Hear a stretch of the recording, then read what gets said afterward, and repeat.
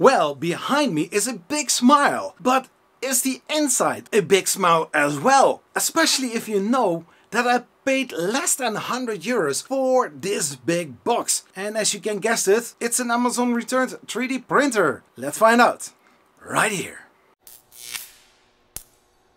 Hey, Zach here and welcome to this video. Styrofoam packaging with some bubble wrap and tape. Oh my gosh. There's still this, so maybe everything is in there. I don't know.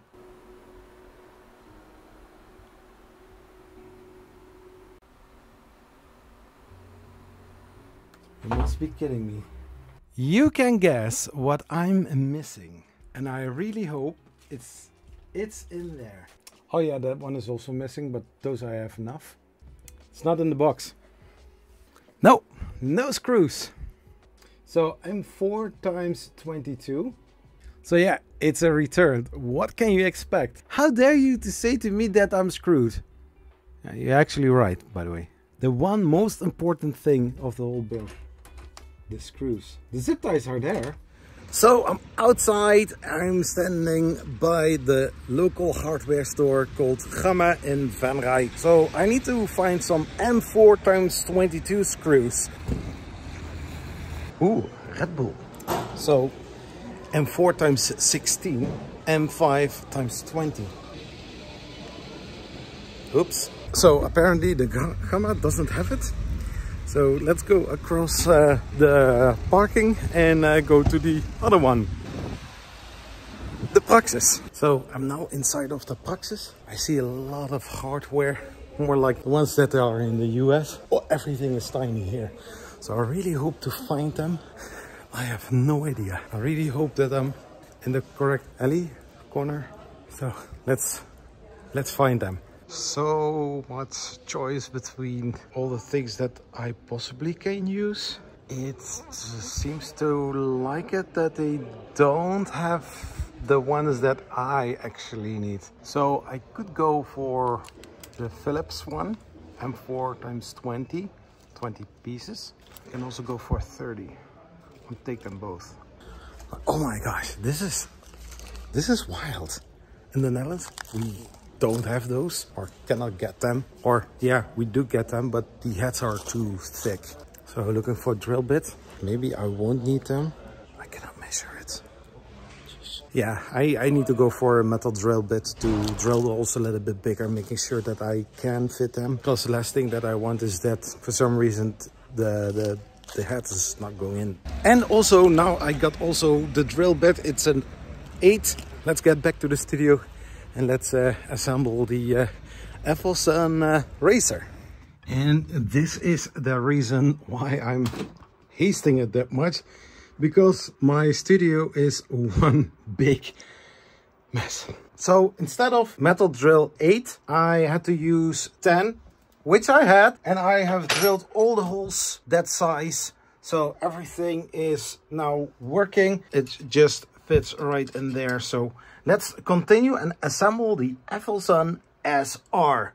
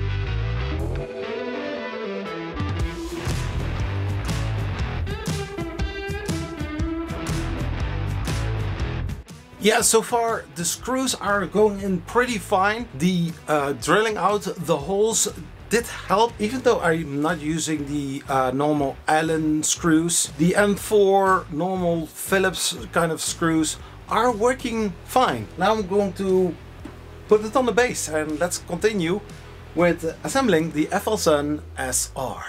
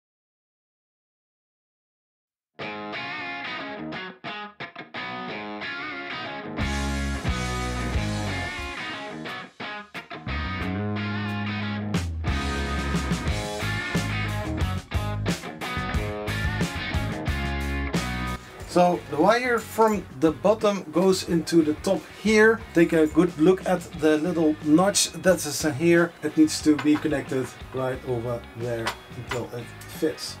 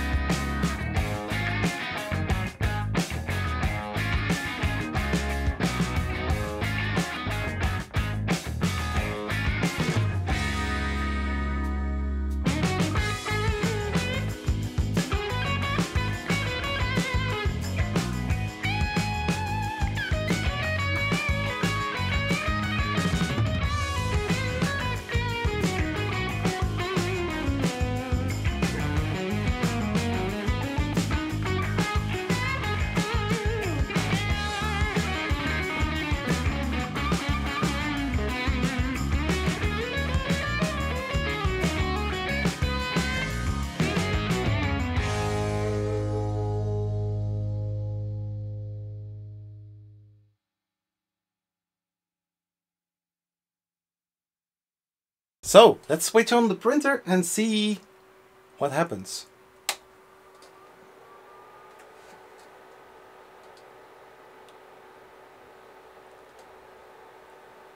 So set, like, tools. Let's do the calibration. So auto level.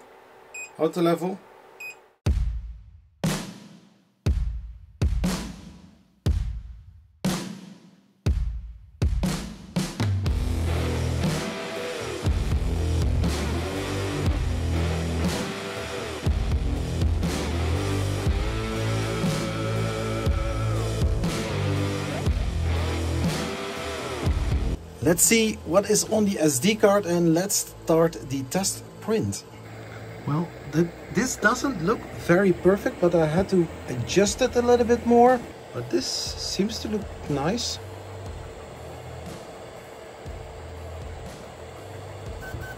So, and after 38 minutes, it is finished. Woo!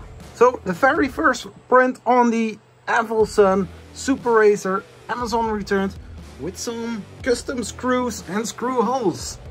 Well, I have printed also a Banshee on this 3D printer and it turned out very nicely, which also turns out nicely a model from Printed Obsession called Yoki. I sliced it in Cura and look how nice this printer lays down the first layers. So beautiful. Oh, look at that beautiful subscribe to the channel.